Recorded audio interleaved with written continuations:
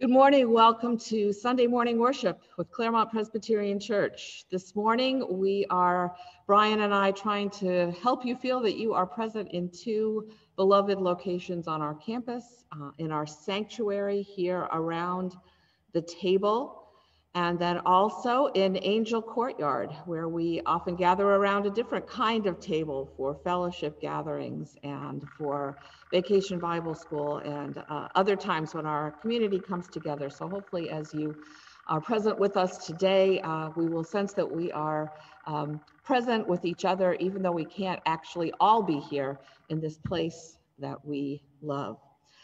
So let us take a few moments now to open our hearts and find God's presence there, and also to sense the presence of one another as our hearts and minds are gathered together for worship this morning.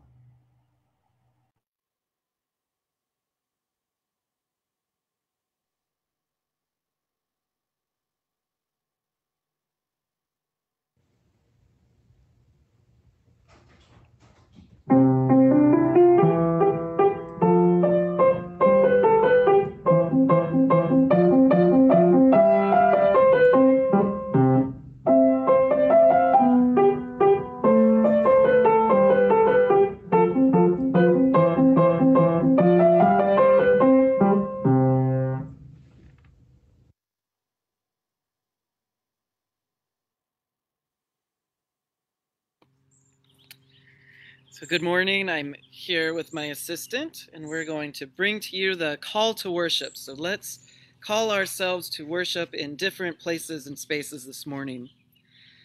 Gracious God, in love you open wide the doors and welcome us into your presence, saints and sinners alike.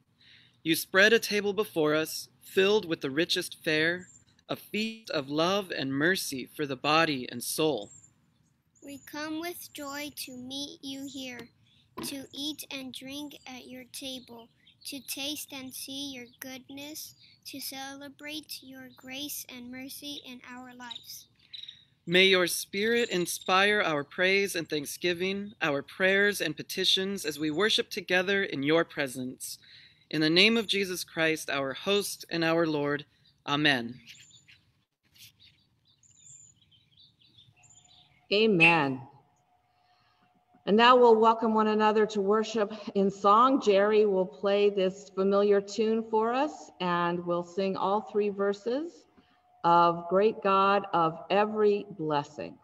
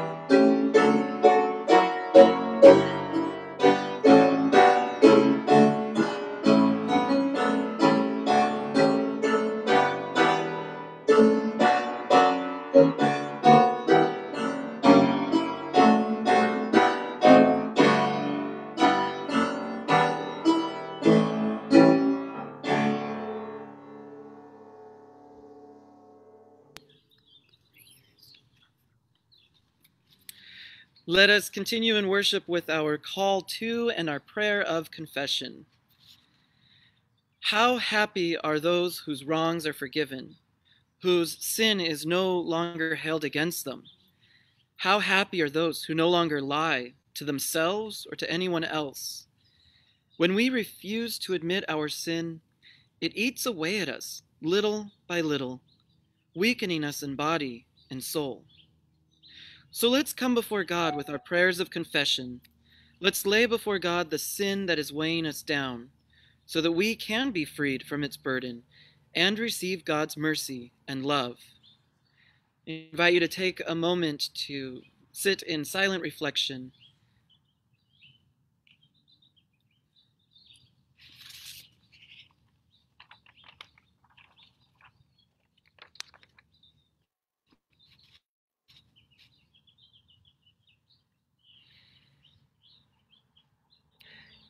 God, you are our hiding place. Your unfailing love surrounds us, and you fill our hearts with songs of joy. Continue to guide us in the way we should go and watch over us, so that our lives may bring honor to your name. Amen. Amen. And now let us lift our voices in an Alleluia song.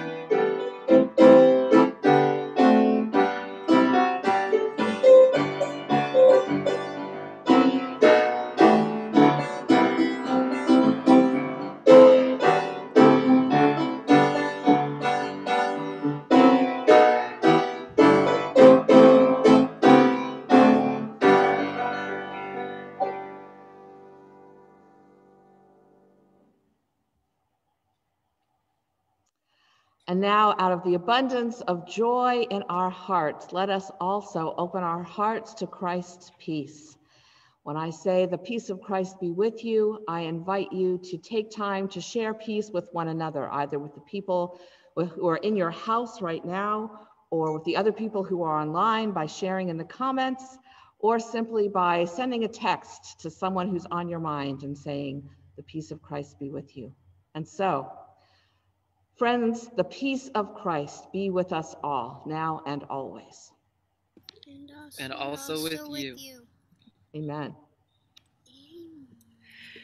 As you are sharing the peace and extending that grace to others, we have been sharing this month of September in the life of our church and our community, different ways that people are still continuing to be community for others. And so this morning, we have a really wonderful update on our Children's Center here at the church. And we've put together a little video that Sasha Lord, the Executive Director of the Children's Center, gives us an update, and we also have some photos. So let's enjoy hearing from Sasha and seeing some of the images.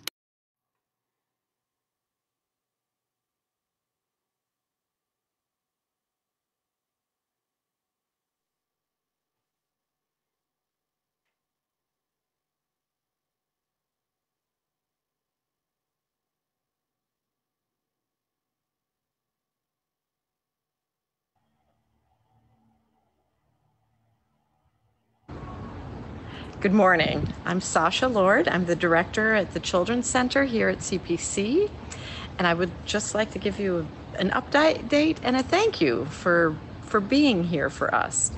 We have been back in operation since July 1st after closing in March 13th. And during that time, we looked at all the ways we could reopen and what that would look like. And there was a lot of support along the way from the church.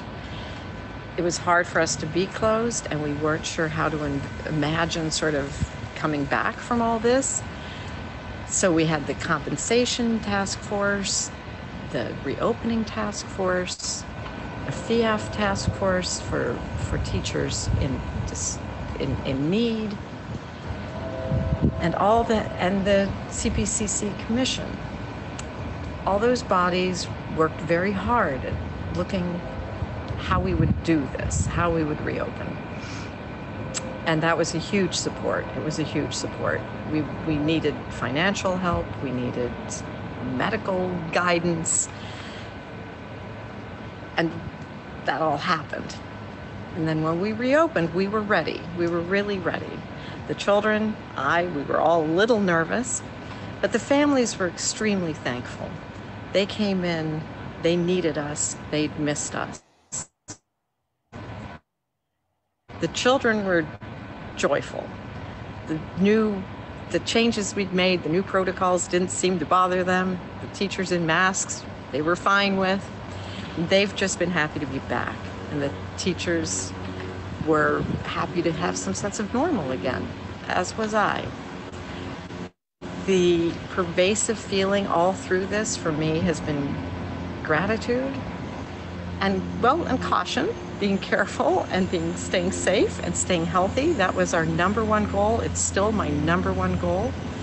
Still, there's been the struggles, there's been financial struggles, and I've gotten a lot of support there from the church. The Mission Commission's been extremely generous, and there's been individuals who've been incredibly supportive and kind. And we've needed and relied on that safety net from the church, and it's meant a lot. So in that spirit of thankfulness, things have been going smoothly, and I'm happy to say say thank you. Thank you from all of us. Thank you from the families who really, really need the service we provide. The children who really need each other and the joy that they get in the classroom and the peers they have and the teachers here. And thank you for being the church behind us, to be that safety net.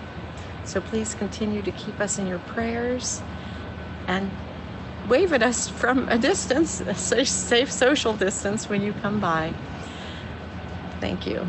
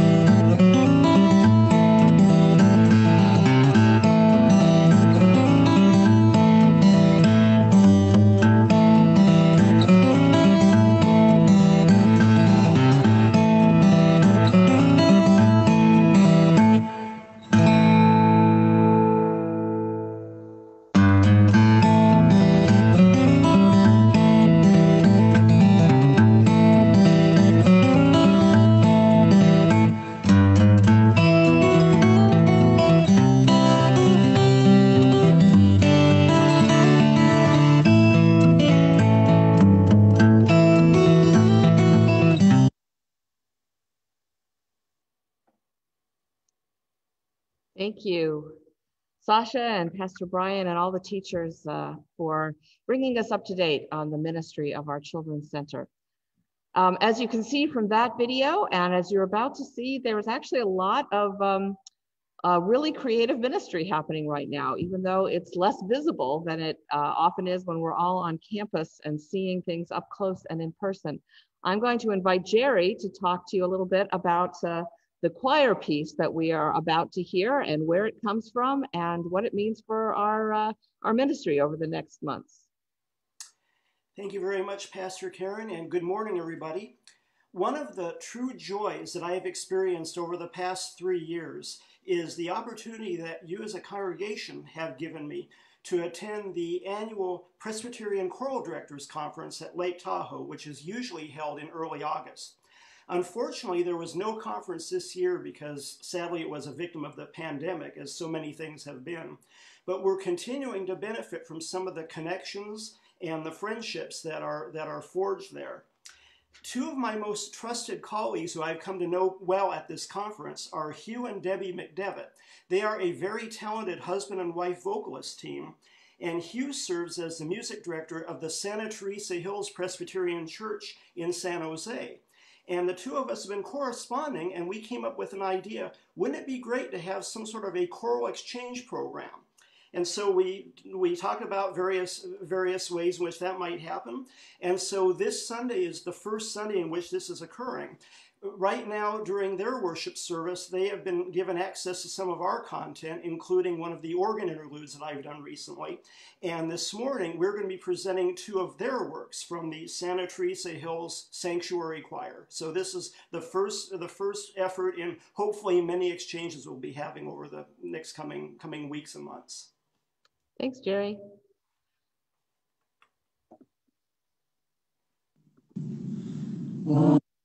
I'm gonna eat at the welcome table. I'm gonna eat at the welcome table one of these days. Hallelujah. I'm gonna eat at the welcome table. I'm gonna eat at the welcome table one of these days. I'm gonna join with sisters, brothers. I'm gonna join with sisters, brothers one of these days. Hallelujah. I'm gonna join with sisters, brothers. I'm gonna join with sisters, brothers one of these days. Here all the world will find a welcome. Here all the world will find a welcome one of these days. Hallelujah. Here all the world will find a welcome. Here all the world will find a welcome one of these days. I'm gonna eat at the welcome table one of these days.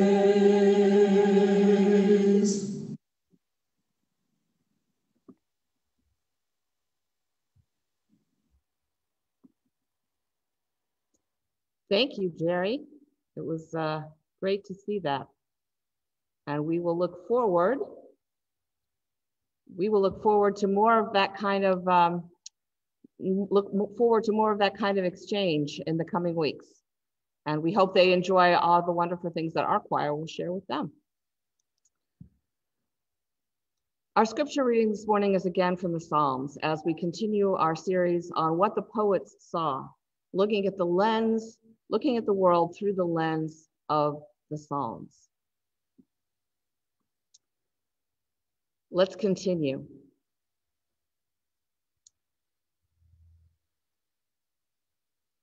This is from Psalm 69. To the leader, according to the lilies, a psalm of David.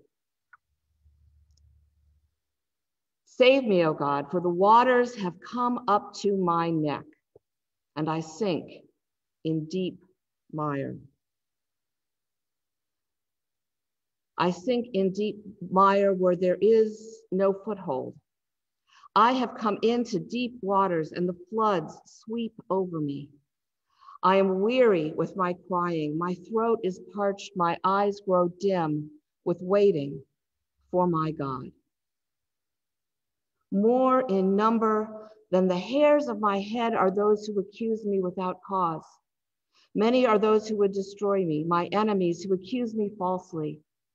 What did I steal? What did I not steal that I must now restore? O God, you know my folly. The wrongs I have done are not hidden from you. Do not let those who hope in you be put to shame because of me. O Lord of hosts, do not let those who seek you be dishonored because of me. O God of Israel, it is for your sake that I have borne reproach, that shame has covered my face. I have become a stranger to my kindred, an alien to my mother's children. It is zeal for thy house that has consumed me. The insults of those who insult you have fallen upon me. When I humbled my soul with fasting, they insulted me for doing so. When I made sackcloth my clothing, I became a byword to them. I am the subject of gossip for those who sit in the gate, and the drunkards make songs about me. Answer me, O God, for your steadfast love is good. According to your abundant mercy, turn to me. Do not hide your face from your servant, for I am in distress.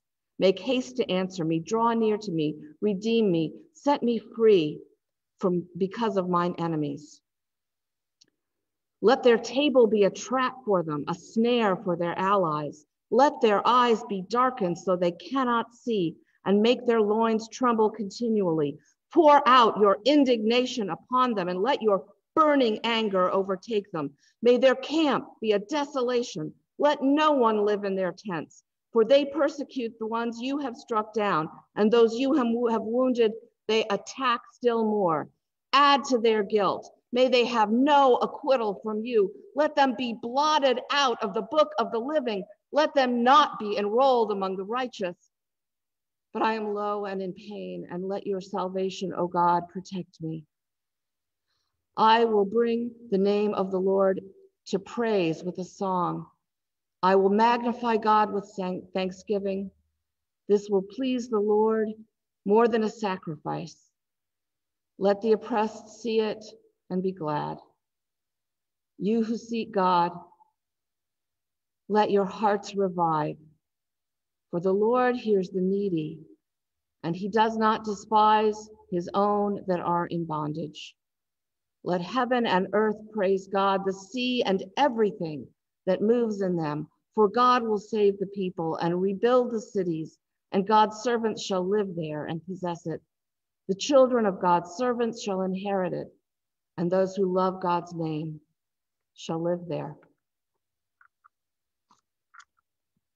Well, as we continue our tour through the book of Psalms this month, we can't really do a series on the Psalms without stopping for a moment to consider the imprecatory Psalms.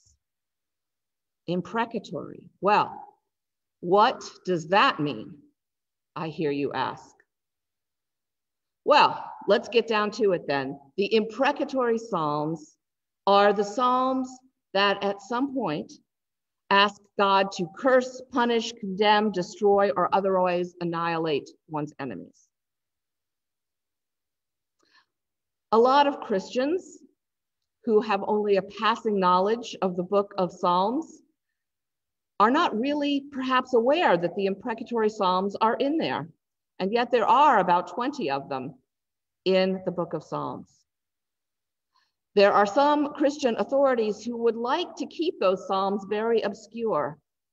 The lectionary tends to leave the imprecatory Psalms completely out of the cycle of regular Psalm reading for Sunday worship. And the Second Vatican Council back in the 60s deleted many of them out of the Catholic daily office, deeming them inappropriate for public worship. Well, in some ways, I think we can be sympathetic with that. Imprecatory psalms include raw, angry stuff, as we just heard. Certainly not the elevated spiritual language that we associate with worship. Not the high ethical vision that we associate with Christianity, with the Christian life. In fact, the imprecatory psalms tend to make nice middle-class suburban Christians clutch their pearls in embarrassment and rush to explain them away. Oh, that's just vengeful Old Testament stuff. We don't have to worry about any of that anymore because now we have Jesus. But here's the thing. That psalm we just read, Psalm 69, that psalm is quoted 10 times in the New Testament, several times by Jesus himself, most famously when he overturned the tables in the temple courtyard and said, "Zeal for your house has consumed me." He was quoting Psalm 69. So it's just Old Testament vengeance stuff. We don't have to worry about it. That argument doesn't really quite work. We need to take a look at these Psalms because we may not want to be in such a rush to send these Psalms into the delete file. One scholar of the Psalms has observed, quote, "When all is quiet and peaceful in the church and the world, many may not feel very keenly the need for the use of the imprecatory Psalms. In those times, some may study them in a merely detached and academic way. However, when persecution bursts upon the church, when the faith of God's people is severely tried by their enemies, Christians instinctively have turned to these Psalms. Some people have considered the imprecatory Psalms an offense in good days, but their relevancy is then brought home to them when the forces of evil prosper." This scholar continues, "The warfare between good and evil, light and darkness is no holiday entertainment. It is stern and real, beyond the comprehension of most of us. And yet it has times when nothing will do but battle hymns like these." Close quote. Yes, during times when we are furious at injustice, when we are sick at heart that evil seems to prosper, when we are feeling powerless to change the situation, then the language of the imprecatory Psalms gives voice to our own heaving emotions. Let their tables be a trap for them. Let their eyes be darkened so they cannot see. Pour out your indignation upon them. Let your burning anger overtake them. Let them be blotted out of the book of the living. Let them never be enrolled among the righteous. There. That sort of felt good, didn't it? But why? Let's think about that. First, John Calvin has said that the Psalms reveal the whole anatomy of the human soul. And the imprecatory Psalms are proof and testimony that this is indeed the case. If we are to come before God with our whole selves, our whole souls, then anger is part of that journey, part of that revelation to God. God knows that we are angry, and until we are honest with ourselves and with God about our anger, the progress of our spiritual journey, our spiritual formation as bearers of God's image and God's blessing will stall out. Our anger will be the elephant in the room when we try to talk to God about more pleasant things. Second, the anger that's expressed in these imprecatory Psalms reveals a deep, deep desire for justice and a bedrock conviction that God can and will restore justice where evil and oppression now appear to prevail. Embedded deep in those angry words of the imprecatory Psalms is an undying hope and faithfulness and conviction that evil will not have the last word, that God will have the last word, that God's righteousness and justice will have the last word. And finally, that hot anger of the imprecatory Psalms is directed toward God. It's not aimed directly at our perceived enemies. In the imprecatory Psalms, we bring our anger, our rage, our disappointment, our desire for vengeance. We bring it to God first, rather than directing it at our neighbor. The imprecatory Psalms are not, in fact, the comment sections of Twitter where we spew invective at random strangers on the internet. We take our anger to God, knowing somehow, sensing somehow that God cannot essentially be hurt or scorched by our anger, though our neighbors and our enemies might be. And this wisdom too is deeply embedded in these imprecatory Psalms. This knowledge that if we bring our anger and our rage to God, God can transform it. God can direct our anger for God's purposes in a way that will not destroy those who may be innocent or those who may not be beyond redemption. If we bring our anger and our rage to God, God can transform it and channel it towards true righteousness. We know that if we bring our anger to God through these prayers, these kinds of prayers, we're acknowledging that if we skip this step of bringing our anger to God, if we try to take things into our own hands, we will probably make things worse. Even after the angriest outbursts, the imprecatory Psalms most often end, as does Psalm 69, with a cry that ultimately leaves that anger with God, leaves it in God's hands, acknowledging that the next move belongs to God. Psalm 69 ends, I will praise the name of God with a song. I will magnify God with thanksgiving. That will please God more than sacrifice. For the Lord hears the needy and does not despise God's own that are oppressed. The final words of the song, take anger not into our hands, but leave it in God's hands, waiting for God to transform our anger into righteous acts that can be partners with God in bringing justice. The imprecatory Psalms finally trust God to act, to transform and restore the unjust situations, and to transform and restore us so that we are no longer in bondage to our own anger.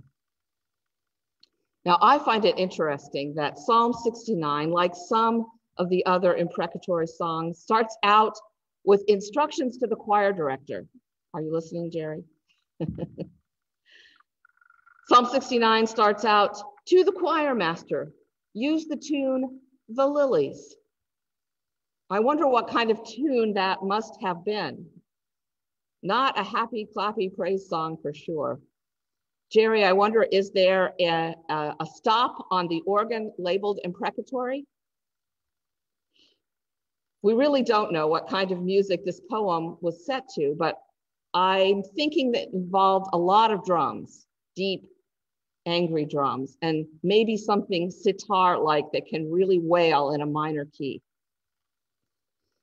What we do know about the imprecatory Psalms is that there is no song that is burdening our hearts, no matter how angry, that we cannot sing it before God, trusting that God, in God's righteousness and mercy and justice and compassion, cannot tune that song to the music of the universe and the symphony of God's justice and mercy. Yes, let us who seek God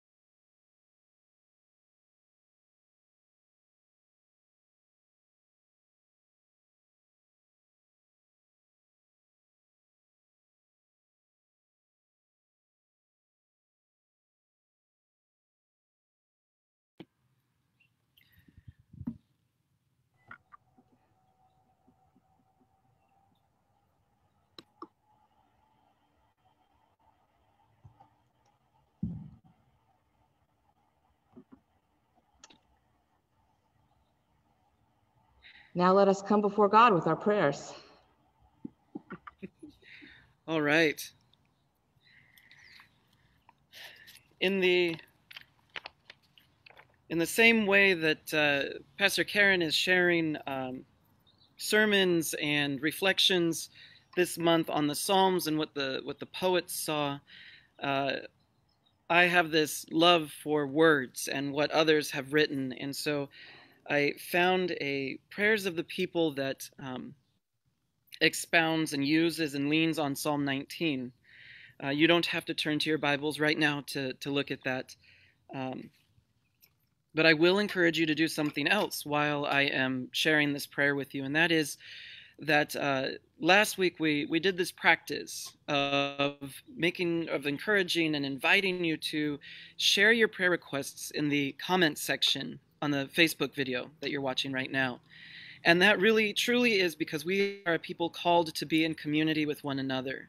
That when we cannot think of what it is that we can do, and it's difficult to think of what we can do, one thing I know that we're called and can do is pray for one another. And so I will encourage you again this week to share your prayer requests in the comments section. Invite your church community to be in prayer and to hold you in prayer together. God, your glory fills the heavens, and all that you have made bears your mark. We pray for this creation. We ask forgiveness for the ways in which we have disfigured it. We pray for those who cannot enjoy the warm sun or the cool night, those who are imprisoned or alone, those who are ill or infirm, those who mourn. Use all of us, our hearts, our hands, to bring your wondrous power into their lives. Let us glorify you, O God. Let your hymn resound in our lives. God, your perfect law protects and revives us, and your way enlightens and enlivens us. We pray for all the peoples of this world, people hungry for order and safety, warmth and shelter, people who lay down their lives to keep their neighbors safe, and those who lead our nations, cities, and towns. Help us unearth this treasure of justice, equality, and equity, and bring it to all the world. Let us glorify you, O God. Let your hymn resound in our lives. God, who brings the true sweetness, the true riches of life to those who serve you, who gathers, protects, and preserves us, we pray for your church. Keep us safe, keep us strong and faithful. Cleanse our faults, increase our faith, inspire our work and witness in your name. Let us glorify you, O God. Let your hymn resound in our lives. Hear these and all our prayers, great God. And always let the words of our mouths and the meditations of our hearts be acceptable to you, O Lord, our rock and our Redeemer. And in the words that Christ has taught us, we are bold to pray. Our Father, who art in heaven, hallowed be thy name. Thy kingdom come, thy will be done, on earth as it is in heaven. Give us this day our daily bread, and forgive us our debts, as we forgive our debtors. And lead us not into temptation, but deliver us from evil. For thine is the kingdom, and the power, and the glory forever. Amen. Amen. Right. So we have just a few announcements to share this morning. All right. Let's see if I can. Okay. So please excuse my my graphic design skills or the lack thereof, but I think that you can see that we are continuing evening prayer on the lawn. We want you to note the time, 6 p.m. And forgive the wrong date. That is Saturday evenings, so look to this next Saturday evening. Join us at 6 p.m. on the front lawn of the church if you feel safe and comfortable to do so. If you feel in your wisdom that it's best for you to stay home, by all means, please do so, and we will hold you in our hearts and our prayers, and and we lift you up in your wisdom.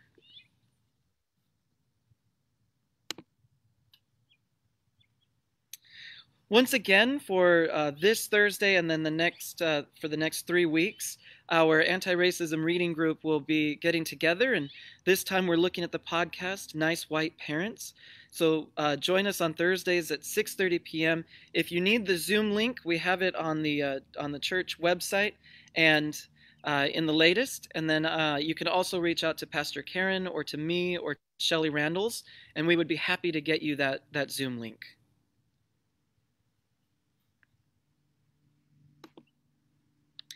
And then, as always, we will have coffee hour immediately following worship today. Please note down this Zoom ID, 975-547-309. It always proves to be a good time to get together, to share updates, to address a theme or reflections on what we saw in worship or what we've experienced during the week prior. But it is a great time to gather in this virtual sense that we can at this moment. And the ministries and mission of this congregation continue. And ever so more now is it necessary and important that we find ways to continue supporting those ministries as more people turn to their faiths and their belief systems, as they start wondering and questioning. It is ever more important that we are here for our community. And those are practical needs, those are spiritual needs, those are all community needs. So you can find ways to give online, and that's on our website at claremontpres.org/giving-2. And there are a couple options there. And as always, you can mail in your offering if you'd like to the church office.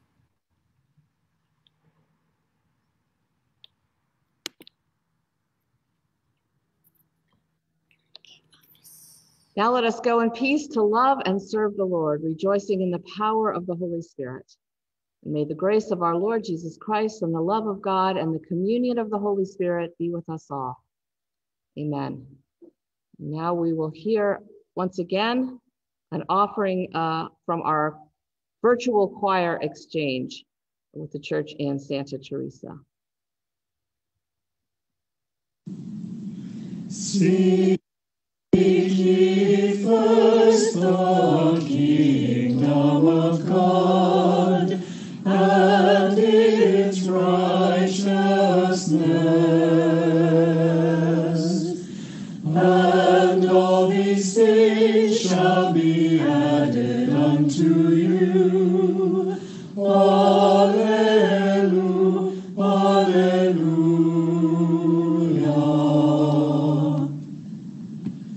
Ask and it shall be given unto you. Seek and you shall find. Knock and the door shall be opened unto you. Alleluia, alleluia.